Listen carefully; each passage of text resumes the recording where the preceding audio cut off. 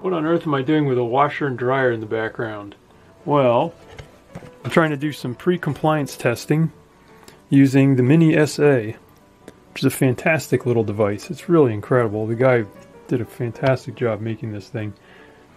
And I've got a DCRF splitter and my own little box here that supplies 9 volts through this DCRF splitter, and also supplies a 1 kilohertz signal to get the pedal to do what I want it to do. I was looking for a quiet place to test it, and it turns out that the dryer is one of the best in my house, I think. I tried the oven upstairs, but I realized the glass door on the front was letting RF through. So here we are. We're sticking our equipment in the dryer. I've got a vintage Boss TU12H tuner, a new Polytune tuner, and my own guitar pedal, which the switch broke off here. I gotta fix that. But this is my level meter pedal that I'm going to be pre-compliance testing. First, the Boss TU12H. The setup is really easy. All I have to do is flip this knob, and the power goes to the pedal here, and the signal shows up here. So now the pedal is active, and the SA shows the spectrum. This is the power on, and if I turn the power off, there's not much change.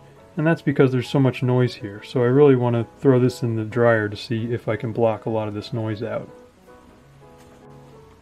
In you go. See you later. Here it is with the device off. There's still a significant amount of noise in this room, even inside the dryer. And I just turned it on, and I'm going to run the sweep again. And you'll see the spikes appear where the clock frequency is. Here we go. There's some clock frequencies showing up. This is the conductance testing. This is what the power that you get through the power port. And so we're seeing some harmonics of the clock frequency show up on the spectrum here. They're pretty low down, 66 dBm, minus 66 dBm there. It's a very small amount of power.